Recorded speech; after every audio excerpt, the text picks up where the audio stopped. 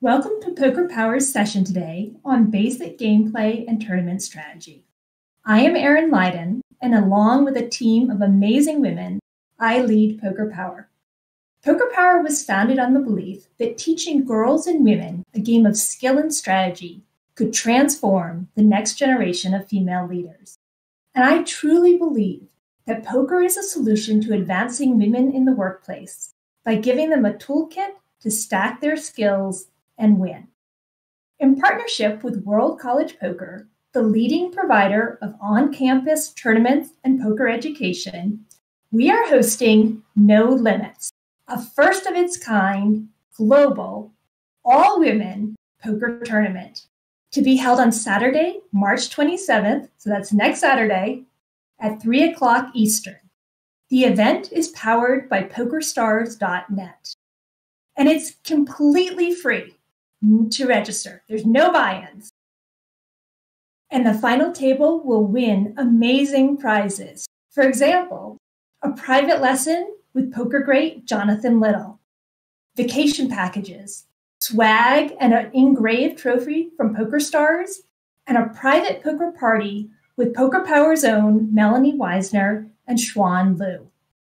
Whether you are a beginner or advanced, all are welcome. We really want you to come and take your seat at the table and bring your girlfriends. So when I am asked, why does poker matter? It's a very simple answer. Do you want to negotiate better? Play poker. Do you want to improve your decision-making? Play poker. Do you want to gain confidence and change the world? Play poker. So let's get started playing. We have two star instructors with us today, both working with Poker Power. The first is Amanda Botfeld. Amanda is the author of A Girl's Guide to Poker. Through grit and determination, she taught herself this game and then went on to win tournaments.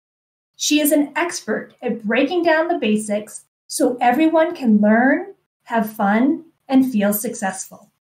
Amanda will speak for the first half of the session and then answer a few questions. After Amanda, I am pleased to introduce our second guest. I'm honored to introduce Xuan Liu, who will cover tips and tricks on tournament strategy. Xuan learned to play poker while in college, and she then went on to travel the globe to compete in the most prestigious tournaments. She sits in the top 20 of the all-time female money list. So you will definitely be learning from two experts today. And with that, I will remind you to sign up for the March 27th tournament by visiting our website, pokerpower.com, or heading on over to World College Poker. Let's learn how to play this game. Amanda?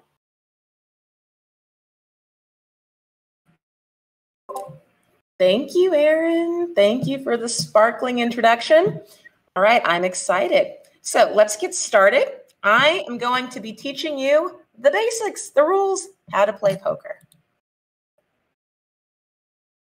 Share my window, and there you go. All right. Welcome, everyone. Again, I will be going over the basics. My name is Amanda. I am the author of the book, A Girl's Guide to Poker, and an instructor here at Poker Power. And after me, Xuan Liu will take the reins and talk about how to succeed in a tournament. All right, basics. So a common question beginners ask is, what is the goal of poker? What is the objective? And keep it real simple for you. You want to accumulate all the chips. Build up your chip stack. There are actually several different formats for poker. But the kind of poker we practice at Poker Power is what you'll be playing in the tournament next week is no limit Texas Hold'em in a tournament format. Tournament poker is an elimination game, and we play until the last woman standing has accumulated all the chips. It is Survivor style. So, how do we accumulate all the chips? How exactly do we win in poker? Well, you win by having the best hand or by bluffing your opponent. When you play poker, you will be dealt two private hidden cards face down. The dealer will deal up to 5 cards face up.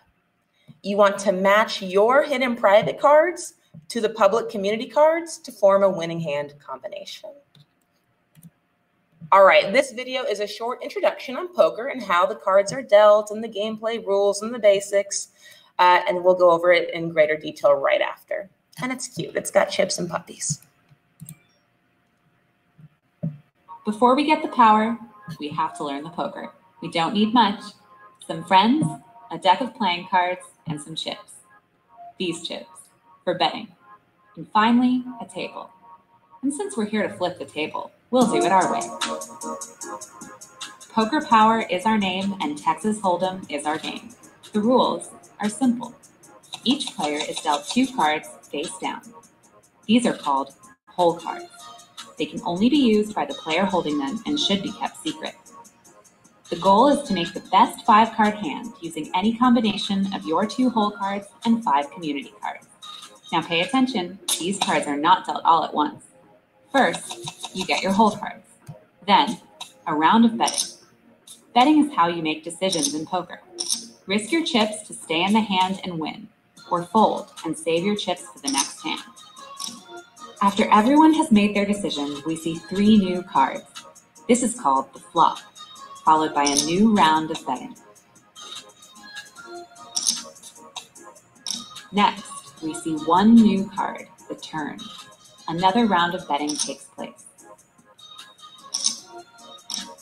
Last is the river, the final community card, followed by 1 last round of betting. At this point, the hand is over and any remaining players must reveal their hole cards. The best 5-card hand wins. Okay, but what beats what? The lowest ranked hand is the highest card with no pair or better. Next is a pair. Then 2 pairs. Then 3 of a kind. Better still is a straight. 5 cards in order, but not of the same suit. Then a flush. Any 5 cards of the same suit. The next strongest hand is a full house. 3 of a kind plus a pair. Finally, the best and rarest hands in Texas Hold'em are 4 of a kind, straight flush, and royal flush. Now we know this must feel like a lot, so let's recap. We covered hole cards, community cards, the flop, turn, river, and betting. Now that's poker in a nutshell.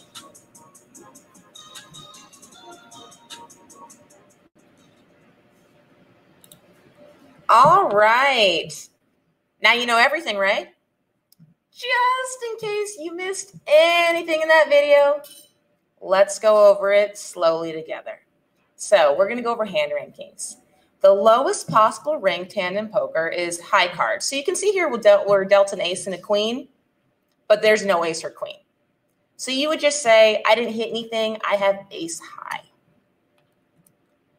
Above that is a pair. So we're dealt a queen. The dealer dealt out a queen. We have 1 pair. Now what's better than 1 pair? 2 pairs. So here we have 2 aces and 2 queens, thus 2 pair. And so it goes 1, 2, 3 of a kind. Better than that is 3 of a kind. And you can see here we have 3 of the same card, in this case 3 aces. All right, now let's get to the really good ones. A straight is 5 cards in a row. So in this example, we have 5 cards in a row, ace, king, queen, jack, 10. See that? It's got to be 5. Can it be 4, Amanda? No, it cannot. 5 cards in a row, an ace can be high or low. A flush is 5 cards of the same suit. So in this example, we have 5 diamonds, and you can see that they're a little random. They're not necessarily in order. A flush is just 5 of the same suit. 1, 2, 3, 4, 5. All right, this is the trickiest one. A full house is 3 of a kind plus a pair. So we have 3 aces plus a pair of 10s. We have some women that graduated our program and they're a set of twins, and they say a full house is like twins plus triplets. All right, now the best and rarest hands in poker. 4 of a kind. I think that one's pretty self-explanatory. Then we have a straight flush. That is a straight and a flush combined. So it's 5 cards in a row, all of the same suit. So here we have 8, 9, 10, Jack, Queen, all of clubs. And finally, what is the best hand in poker? A royal flush. A royal flush is Ace, King, Queen, Jack, 10 specifically, all of the same suit. All right, very, very rare hand. That's why it's worth so much. Okay, so keeping in mind the hand strengths we just talked about, which hand here was the winner? Let's pretend that player A was dealt a Jack and a 9 of diamonds, and player B has the King, Jack of spades. Who made a better match with their cards? Give you a moment. If your answer was King, Jack of spades, that would be correct. And the reason why is even though the person with Jack 9 has a good hand, they have 3 nines, 3 of a kind. The person with King, Jack of spades has 5 spades, which makes a flush. And a flush is better than 3 of a kind. But don't worry, I might lose some of my chips here too with Jack 9, if you guessed that one. Okay, one more video. This is a general sense of betting and how it works. Don't worry if you don't catch it all. We'll be able to walk you through it, and you'll be able to, of course, practice in our tournament next week. Before we get the power, we have to learn the poker. In this video, you'll learn that poker isn't just a card game. It's a game about strong decision-making. Of the game. In this lesson, we'll focus on betting.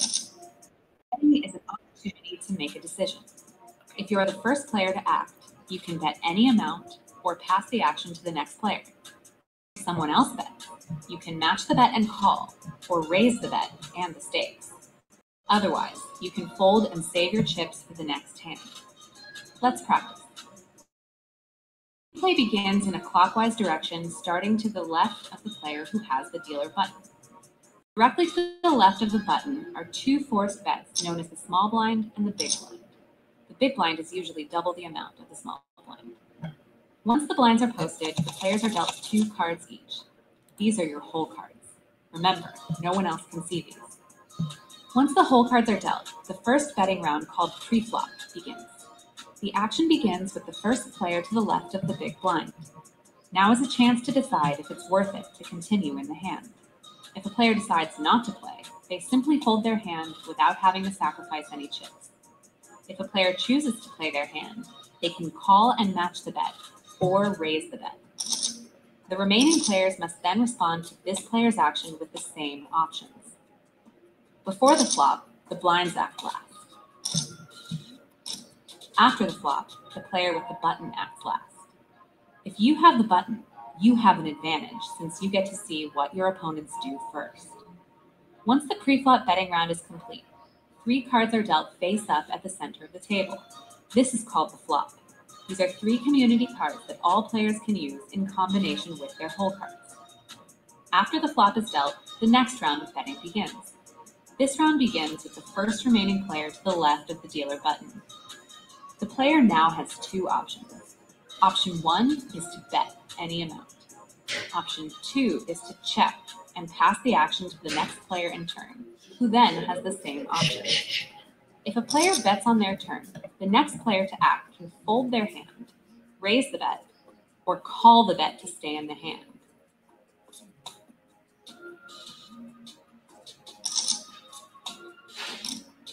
Once the betting is complete, we see the turn, which changes the possibilities for the best hand, and players are given a chance to make new decisions. Next, we see the river, the last card to influence the outcome of the hand. A final betting round begins.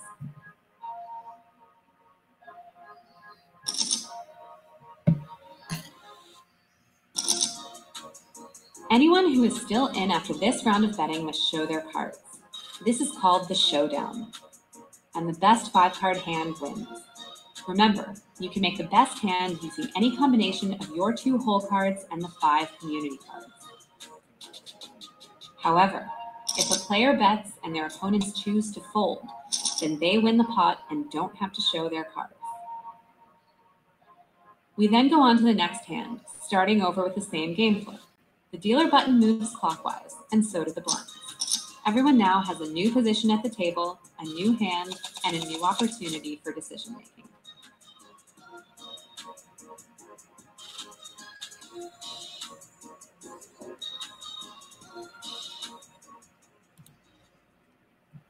All right. Once again, let's break it down a little more slowly. All right, so that video was an introduction to betting and how the action moves around the table. Let's talk more specifically about the gameplay moves, which are betting and raising, checking and folding, and calling. All right, let's start with the moves that can be toughest for most people. Betting is if you're the first person to put chips in the pot, so you can bet 500 chips, 1,000 chips, all your chips, whatever you want. Raising is the same thing, except someone else has already put chips in. So let's say that Gina bet 50 chips, you can raise her bet to maybe 150.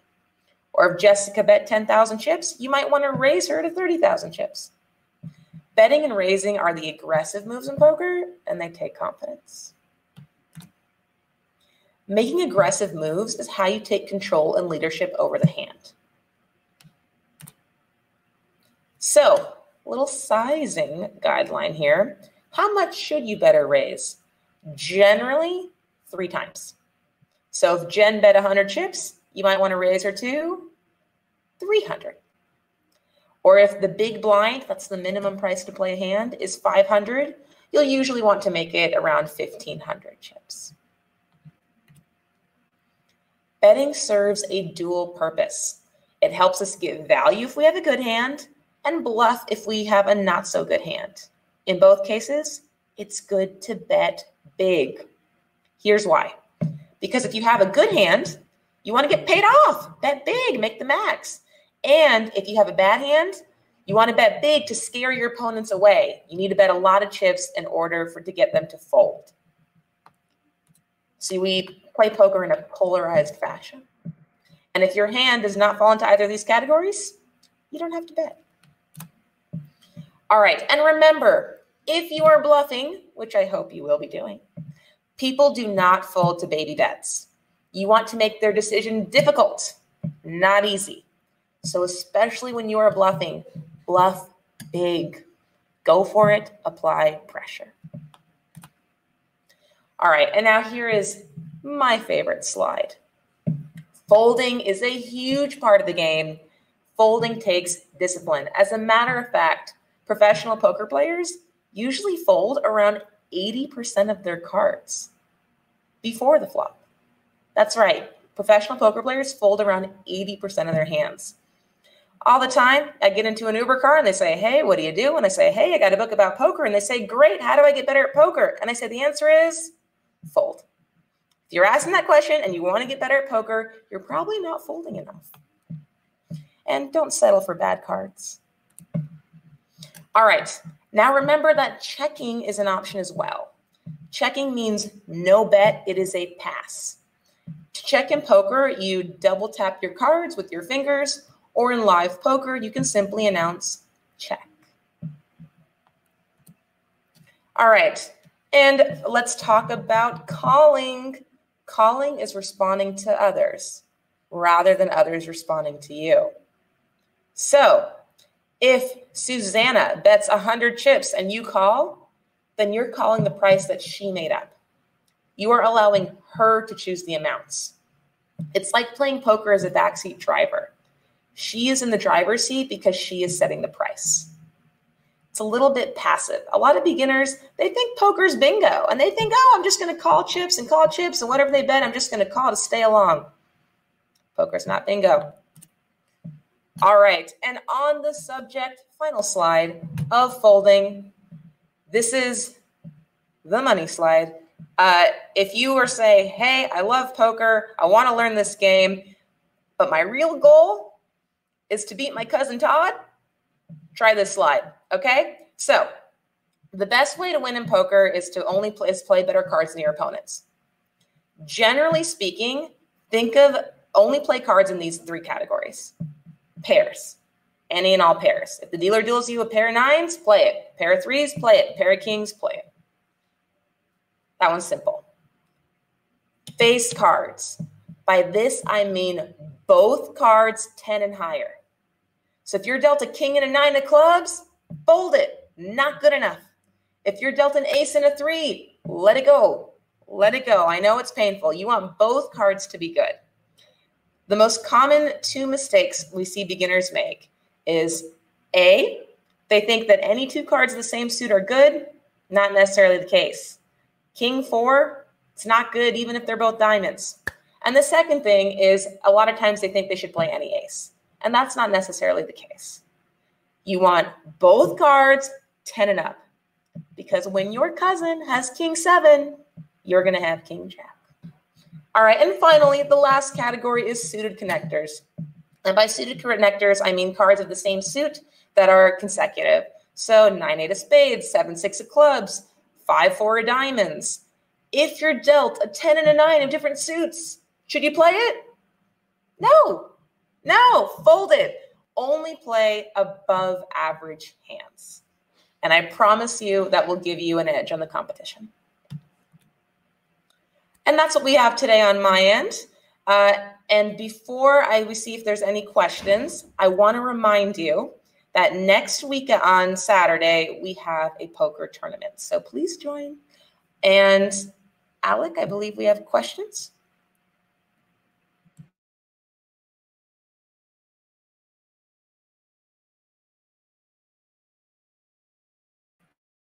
Absolutely. Absolutely. So that's a very, very good question. Sometimes your hand isn't good enough to bet with. So remember those 2 categories? You want to bet because you're trying to get paid off, or you're betting because you're trying to bluff and scare your opponent away. You're betting with your good hands, your bad hands. Sometimes your hand's medium. If you have a more medium hand, then you can call and see what your opponent does. Does that help?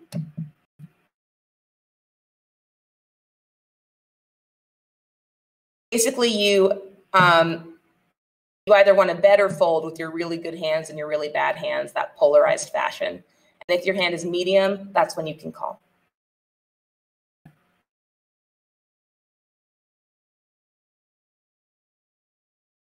Yes.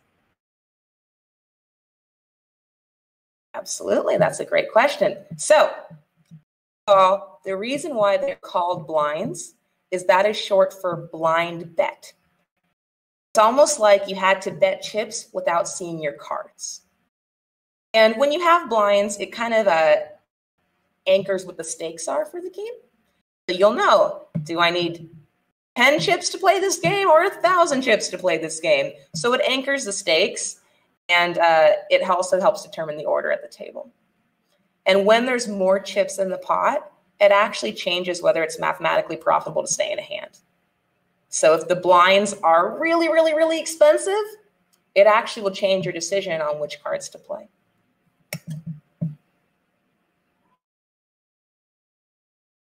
Great questions. All right. Thank you so much for joining us. And I hope you have fun with Xuan. Thank you.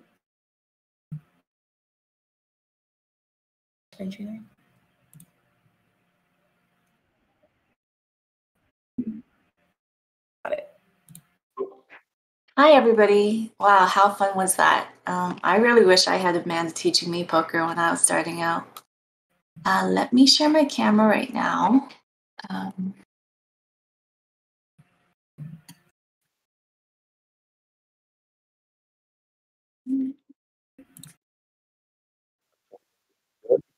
Okay. Share my screen.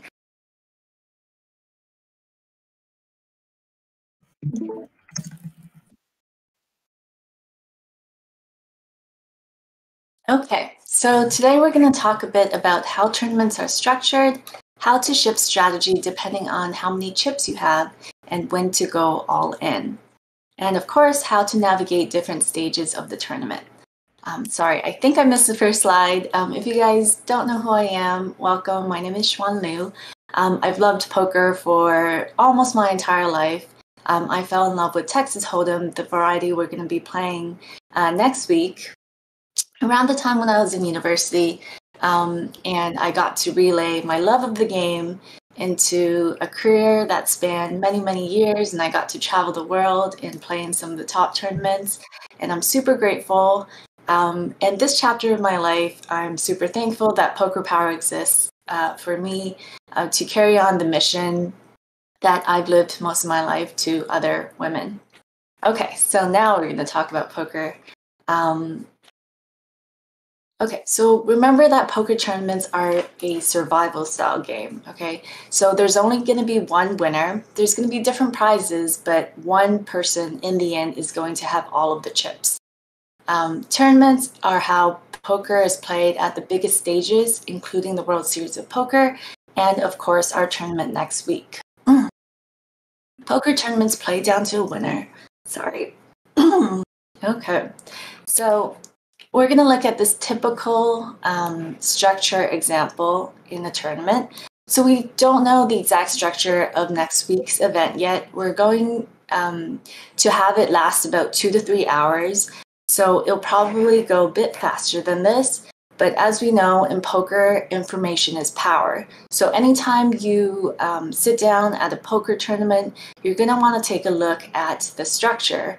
Maybe you want to plan your dinner breaks and other breaks, and just see how many levels you're going to have to play that day before you move on to the next day.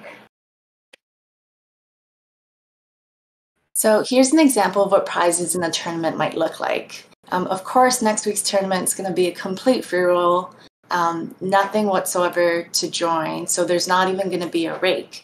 But this is a standard prize pool where the first place is going to get between 15 to 25% of the entire prize pool, depending on how many entrants there are. And typically, it's going to pay about 10 to 15% of the field, which just means that 85 to 90% of the players are going to go home with absolutely nothing. But that's okay because, as you'll see, we're playing to win. So let's talk about the tournament mindset. We know that we want to dictate the pace and force our opponents to respond to us. The key here is the mindset of playing to win versus playing not to lose.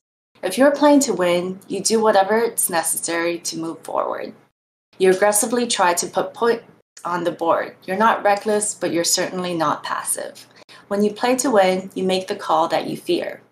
But when you're playing to lose, you're cautious. You want to avoid making mistakes, so you hold back. Instead of doing what you know you need to do, you wait to react. And that's what we want to try to avoid.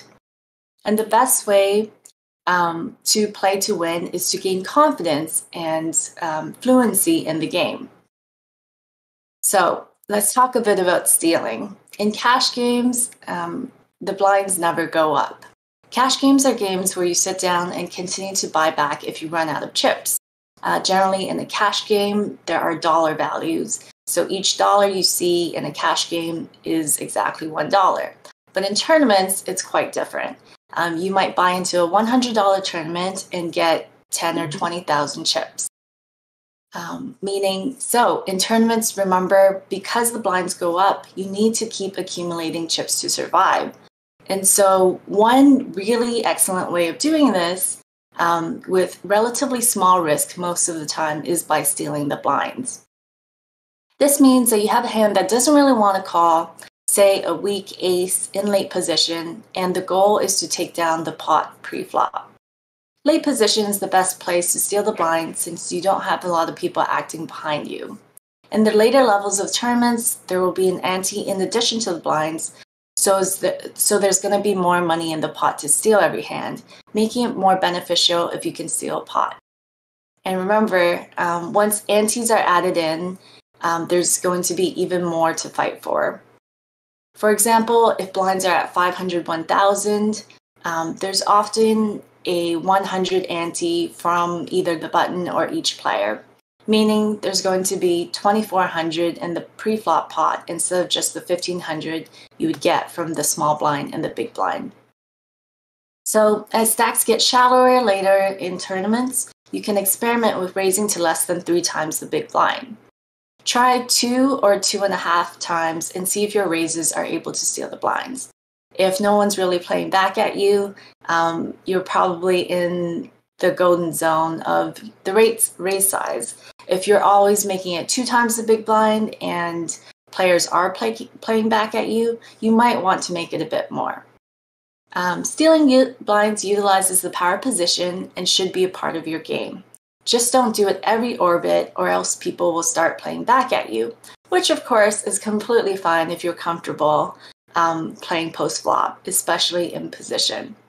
If you suspect someone else is stealing the blinds with reckless abandon, you can re-steal. Remember, you can re-raise, 3-bet, pre-flop, and hope that the raiser is stealing and will fold to your aggression. Now, let's talk a bit about stack sizes. In tournaments, the blinds are always going up. The absolute number of chips you have doesn't tell the best story of how you're doing. The best way to keep track of your stack and know what moves are available to you is by always being conscious of how many chips you have relative to the big blind, or we just say your big blind stack. A player's stack size is extremely important, and it's something that changes frequently. Grouping stack sizes in different areas can allow you to make better, more simplistic decisions pre-flop. When you're a short stack, you have to be careful about how you allocate your chips. And often you'll want to have only one move, which is all in. And we'll definitely talk more about that next. When you're a medium stack, you can take some chances and see some flops, as well as put some pressure on other players, but you'll still want to be careful or you'll become a short stack. And of course, when you're a big stack, you can often put pressure on other stacks since you're at no risk to be eliminated. We won't cover too much on this topic here, but it's important to introduce the concept of an effective stack as well. Even if you're a big stack, but the 3 opponents left to act behind you have a much smaller stack, effectively, you want to use the same strategy you would as if you had a short stack as well. So in this example, we have a short stack here with 6 big blinds and a large stack here with 40 big blinds if blinds were 500, 1,000. Again, you would just divide the total number of chips you have by the big blind. So in this case, the 6,500 divided by the 1,000 would be around 6 big blinds, and the 40,000 chips divided by 1,000 is 40 big blinds. Okay, so this is a really helpful graphic to keep in mind at the table, right? We always want to visualize what our opponent's stack sizes are, even before, their handles, their tendencies, things like that. It's very important, if you're playing as a small blind here, for example, on 6 big blinds, generally, if you have a very good hand, you're just going to want to go all in. You don't want to raise it and have to play post flop and potentially make a mistake there. Same thing with the 12 big blinds and the 8 big blinds. Basically, the only moves to you are to go all in. Less so the 12 and the 15. In these stacks, the 12, 15, the 18, and the 25, you can definitely raise, fold to an extent. But keep in mind that sometimes it's still just better to go all in and not give your opponents an opportunity to potentially hit something post-flop on you when you can very easily pick up a lot of chips risk-free. Here, if you have a 32 or 40 big blind stack, you're going to be one of the chip leaders, and you're going to be able to put a lot of pressure on your opponents, especially the short stacks. So you're going to look especially to steal the blinds from these 12, 15, 18, and 25 big blind stacks, because versus their stacks, you can raise and fold with a bad hand, Whereas if you're raising into a super short stack, like the 8 big blind or the 6 big blind, generally you'll probably have to call off if they do go all in, because you're kind of pot committed in that situation. So be wary. Your hand's still very important. So a good rule of thumb is when you have 10 big blinds or less, any hand you're playing at the stack size should be an all-in or a shove. You risk 10 big blinds to win the blinds and antes. So if you're successful, you can add 25% to your stack. If someone raises before you, you'll never just want to call. You don't have enough chips to be calling and trying to hit flops. Do this a few times and miss, and you'll be out. One exception would be if you have aces or kings and believe your opponents are very weak. You can simply raise these hands since you really don't want to get a call with them. Since you really do want to get a call with them and you want action, because your all-in might be too strong. So, hi everybody, so sorry about that. We're just having some technical difficulties here, but I think we're good to go. I think we left off when I was talking about going all in. Please write in the chat if we're missing something or if you'd like me to repeat anything that's unclear. But basically, when we have 10 big blinds or less, we definitely just want to go all in. Because if you're successful, you can add up to 25% of your stack, basically risk-free if no one calls you. So if someone raises before you, you never want to just call. You're going to want to steal and re-steal pretty leniently on these stacks, especially if you think that your opponents are quite conservative.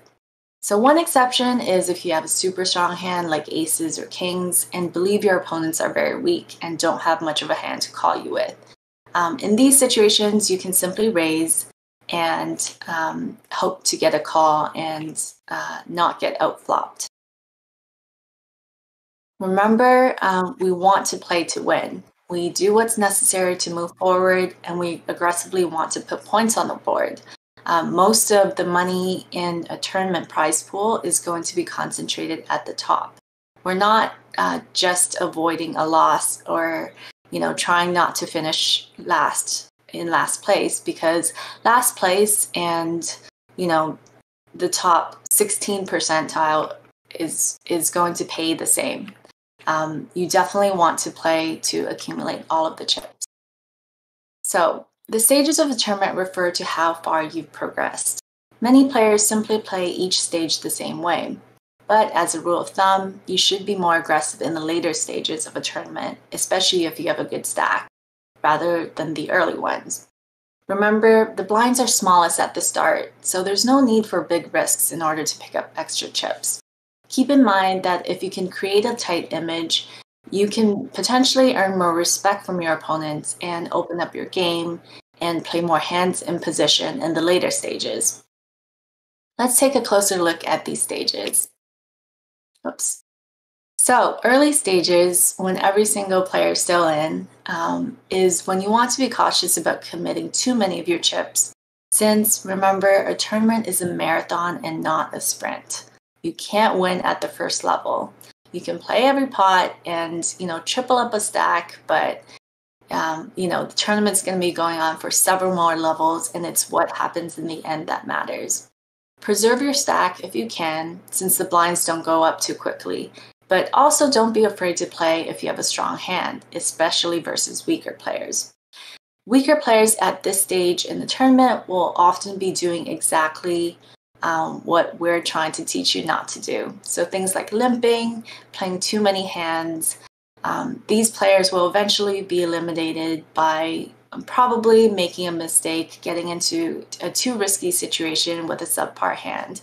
So if you spot an opponent having these tendencies, try to play pots with them and hope that their chips go to you and not somebody else.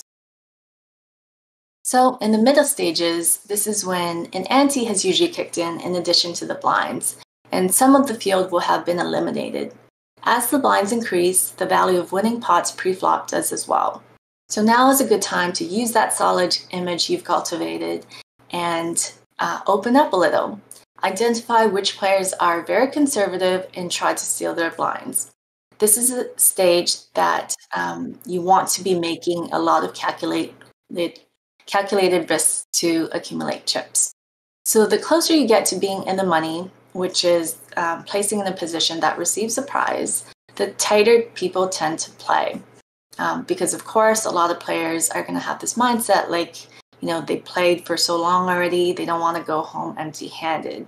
So identify who these players are, and you'll be able to find situations to steal pots from them, because they're really not going to want to be involved with you unless they have a very strong hand. Let's talk about the bubble. So this is the point in the poker tournament when players are about to reach the prize stage.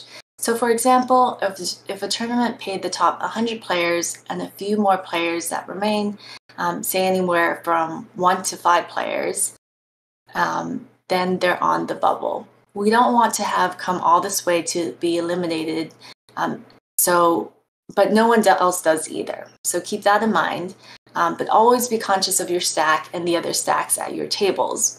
So if you have a short stack, you'll want to be pretty careful about where you go all in. But you can't really fold down to nothing either. So choose spots where you're in late position and have a decent hand to try to pick up a pot and survive. Of course, you can still always go all in if you have a very strong hand, or you can re-steal versus some players who are playing too loose at this stage. If you have a medium stack, you can still play some hands, but be cautious about playing in situations where your opponents have more chips than you and can therefore eliminate you. You don't want to get eliminated on the bubble and let super short stacks make it in instead of you when you could have slid in there pretty risk-free. So you can put pressure on stacks that are shorter than you, but generally try to avoid playing against stacks that have more chips than you. And if you're the big stack, this is a really fun place to be. You can potentially bully the other players at the table, raising pre-flop nonstop, and taking advantage of players not wanting to bust. Just remember, if a player is very aggressive versus you, it's likely because they have an extremely strong hand and they don't think they will bust. So maybe that's a good time to dial it back. So navigating the bubble smartly is very important and takes a huge amount of skill, but something to keep in mind. Big picture, if all your wins are where you barely squeak into the money and take home the minimum prize, then you're not going to be making much money overall.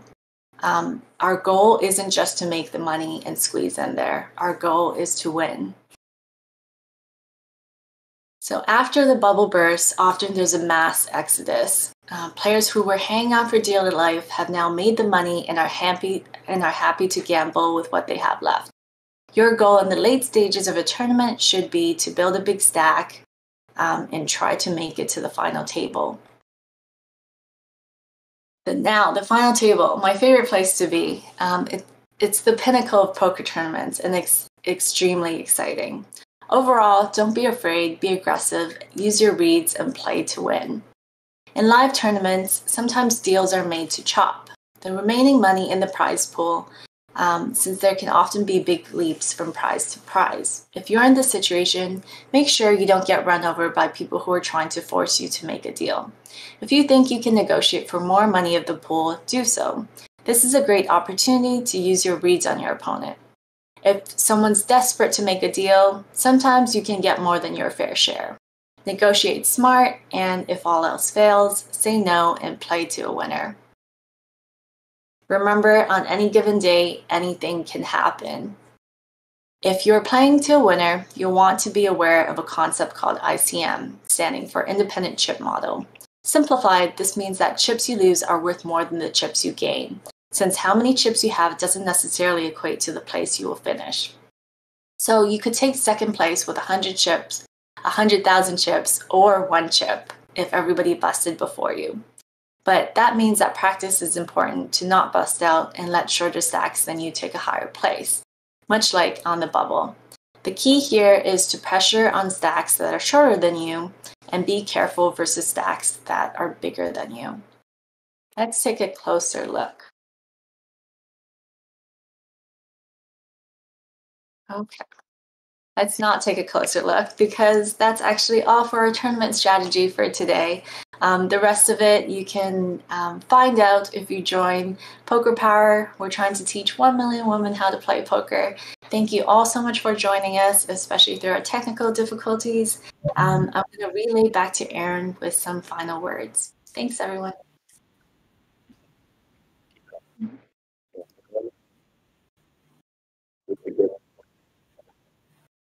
Thank you, Xuan. That was fantastic, and thank you, Amanda. I will tell you that I have been through our Poker Powher lessons 3 times, and every time I listen to one of our great teachers speak, I learn something new. At Poker Powher, we have a proprietary curriculum of 12 total lessons. So today we just gave you a teaser of what we do in our clubs every week and the classes that we run. We also have advanced learnings, and we have one-on-one coaching opportunities from our teachers. I'm really grateful for everyone being here today and listening. I want to highlight one more time our March 27th tournament. I know there was a bit of a question in the chat, so just to be very clear, the way that you register for the tournament is you go to worldcollegepoker.com, scroll down just a little bit, and you're going to see the button to register on. That will then take you to pokerstars.net, where you need to set up an account if you don't have one. From then, you come back to the World College site, put in your details, verify that you are 18 and female, and you will receive a ticket for the tournament by Friday this week, so on the 26th. So don't worry that you're not registered. You are. You'll receive your ticket on Friday. And then we hope to see many, many women from across the globe playing in this tournament. It is a free tournament. There are no buy-ins, and there are fantastic prizes. So again, if there are no further questions, I will thank World College Poker for hosting this. Big thanks to Alec Rome for being our mission control. And one more thank you to our 2 fabulous teachers, Amanda Botfeld and Xuan Liu. Thank you.